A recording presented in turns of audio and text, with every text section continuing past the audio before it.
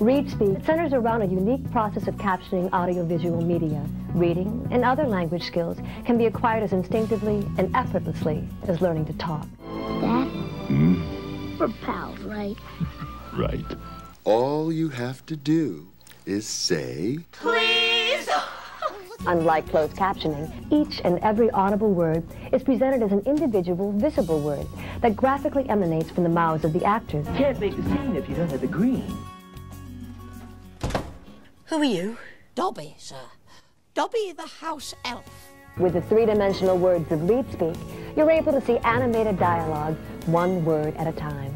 Take the human face and draw a line down the middle. This forms the dialogue plane. It moves with the head and dictates spatial perspective. Therefore, as I rotate, so does the text that appears in front of my mouth. The source line extends perpendicular to the face, its origin being the point between the lips at the center of the mouth. When I look up, the words slant upward along the source line. When I look down, the words follow. We're not little. You're a giant. Look around you. Look at the trees. Imagine learning to read or speak a new language using internet media, music videos. With the added value of ReadSpeak, entertainment content can now be repurposed. I know it is wet and the sun is not sunny. I know it is damp and the sidewalks are runny. The applications are endless. For initial readers, This is going to be cancelled. foreign language learners, Je te choisis, Aladdin.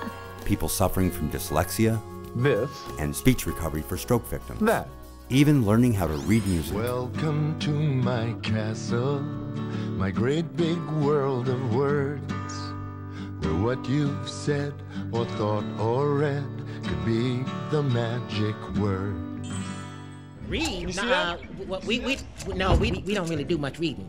ReadSpeak. See it said. Then watch it work. I am